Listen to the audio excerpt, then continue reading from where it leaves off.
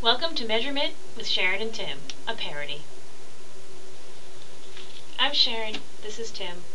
We're going to give you our recommendations when thinking about measurement in an online media world. Hi, Tim. Hi, Sharon. Number 1. What is that? Make sure your internal groups are aligned. Dude, pay attention. Sorry. Make sure your internal groups are aligned. So that would mean marketing, technology, product groups. You want to make sure that... Dude, is that snakes on a plane?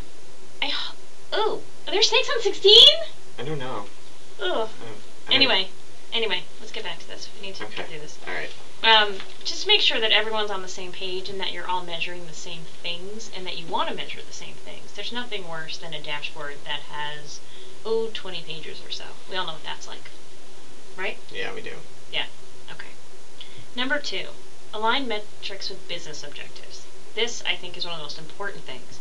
Tim, do you have a case study? Actually, I do. So, once everyone is paying attention and on the same page, we have our case study here of Client A.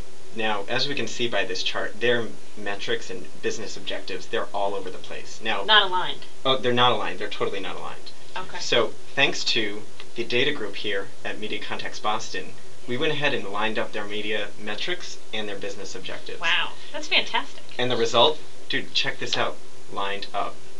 It was a great case study. It got a lot of press. Can you show that again? Yeah, slow motion this time. See? Metrics and business objectives all over the place. Enter media contacts. Metrics and business objectives lined up. Awesome. That's fantastic. Number 3, metrics need to be actionable. Tim, do you have an example? Yeah, we actually were very effective. We have a back-end report that I go through and I optimize some, because if you look close, watch see out this, for paper cuts. No, but okay? see this one. Paper cuts. I'm concerned. This CPA here on this one. That's. Can you guys see that? Well, we can get back to it later, but If you need a copy, you can contact Tim directly, and he'll forward that along to you. The important thing is that it's very actionable, and we can get it done very quickly. That's great. That's key. Timing is key. Optimizing, definitely. Number 4, as we've just seen, presentation is crucial. You have to keep in mind that your target audience is not always analysts, and they don't always have an analytical background, so their thought process sometimes might be a little bit, they just don't have that sort of analytical nature. So just keep that in mind when putting data together, putting together your results from campaigns, and graphical sometimes, is a better way to go. That's definitely right, Sharon. So we put a lot of time and effort into making sure that our clients can understand all the work that we're doing for them. So usually something like this goes over very well when explaining to a client, something in a graphical representation. Usually pages and pages of numbers are an excellent way to let the client know how their campaign's doing. That's an excellent example. I'm so glad you thought of that one. I know. I never would have come up with that. Thanks to Media Contact's data analyst team. Rock on.